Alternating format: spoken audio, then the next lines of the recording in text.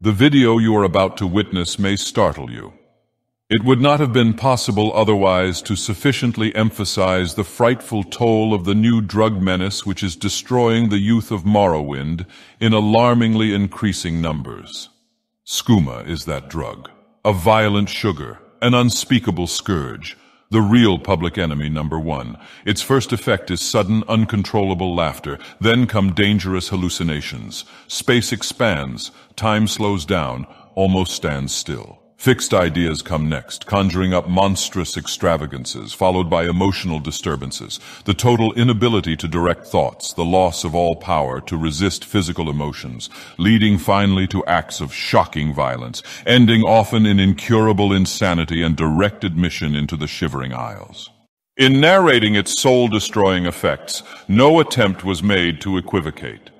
The scenes and incidents, while fictionalized for the purposes of this story, are based upon actual Telvanni research into the results of skooma addiction. If their stark reality will make you think, will make you aware that something must be done to wipe out this ghastly menace, then the video will not have failed in its purpose. Because the dread skooma may be reaching forth next for your son or daughter, or your beastfolk, your property. You can stamp out this frightful assassination of our youth by initiating compulsory education on the subject of refined sugar in general, but dread skooma in particular. That is the purpose of this video, ladies and gentlemen, to lay the foundation for a nationwide campaign by you to demand by law such compulsory education, because it is only through enlightenment that this scourge can be wiped out. Out of the traffic in these drugs, a lawlessness we can hardly estimate has grown and is now flourishing. It exists in almost every city and great house settlement in the country. It might be interesting and important for you to know some of the methods used in bringing these drugs into the country, and the work of the forces of law and order which are daily combating the traffic, always at the risk of life by their guards and ordinators. This ceaseless fight against the drug traffic is directed by the Department of Moon, Sugar, and Skooma in Mournhold, at least until the Sixth House is victorious in purging Morrowind of false gods, mongrel dogs, outlanders, and other such enemies of the Dunmer state. I've received a letter of vital importance from a member of the Moon, Sugar, and Skooma Bureau. I'm going to read this letter to you. My dear Daddy Dagoth, the suppression of the use of skooma and of the forces lurking behind it are the most important jobs this department is now engaged in. At the outset of this letter, there is one vital fact I would like to submit. There is a powerful agency. I speak of the Sixth House and the tribe unmourned in this country, which can be invaluable in stamping out this scourge. Their help, their eternal vigilance, could be the deciding factor in our fight against it. The moon sugarcane, which is processed to create the dreaded skooma, is grown in every region of the province. Recently, in the city of Balmora, Vardenfell, a field of moon sugar was found behind a corner club. The sugar was here being cultivated, regularly centrifuged and refined, and sold at schools and Imperial Legion outposts in and around the Ascadian Isles. The crystallized moon sugar is heated and liquefied and stored in small skooma flasks that are often indistinguishable from sujama bottles. The deadly sugar is thus quickly and easily prepared for its market. The sale of skooma is even more difficult to detect and halt than the traffic in other illegal goods such as levitation scrolls and dissident priest literature. The small skooma flasks are hidden in fake jewelry cases and in the hats of outlanders. Colovian fur helms especially, because the drugs can be stuffed into the empty part of the absurdly tall hats. The stomachs of slaves are another medium, as Khajiit and Argonians make decent drug mules and they're not capable of human or elven emotions. The value of drugs thus seized is enormous. Recently, a huge supply of skooma was taken. It was concealed in an apparently harmless shipment of kwama eggs. The deadly drug was burned in an incinerator of the Imperial Census and Excise.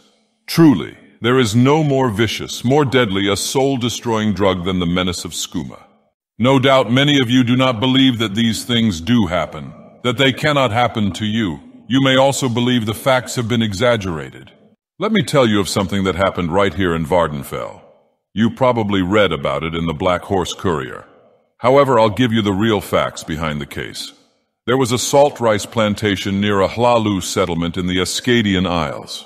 It was run by a Dunmer noblewoman named Mavessa Colmano.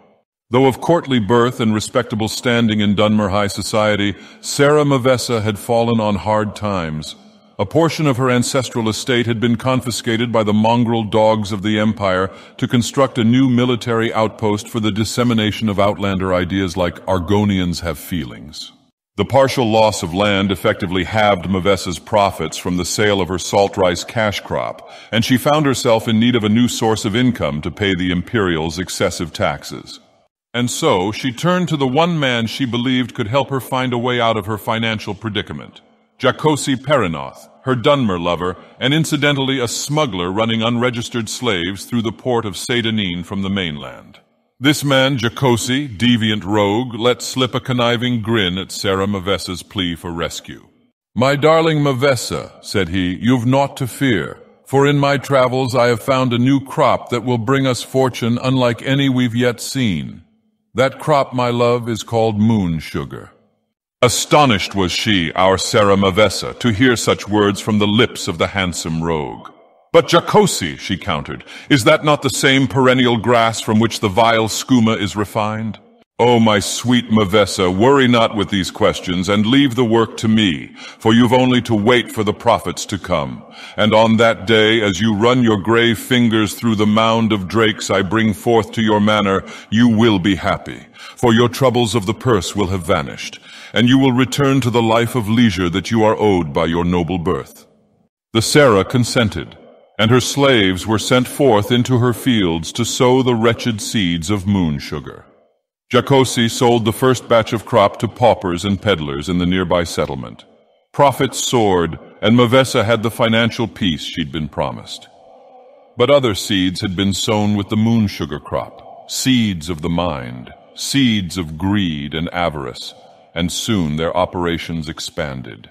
But the Sarah's many slaves were Khajiit, and make no mistake, Kaj and Skooma go together like pigs and shit. Don't fuck with me, it's in the lore. Go check it out if you don't believe me. And it took little time for Mavessa's slaves to start sampling the goods. Before long, the drug-fueled slaves launched a rebellion. The overseers fled, and the master and mistress of the plantation were slain. And when the rebel slaves reached the Hlalu settlement to which Jacosi's skooma had been sold, they found a populace of sugar teeth just as addicted to the substance as they. Red Mountain erupted, and Tamrielic civilization collapsed within minutes. That happened right here, to your neighbors. It is not too much to say that in your hands lies the possibility of averting other tragedies like it. Failing this, the next tragedy may be that of your son, your daughter, or your beast folk. You have been warned.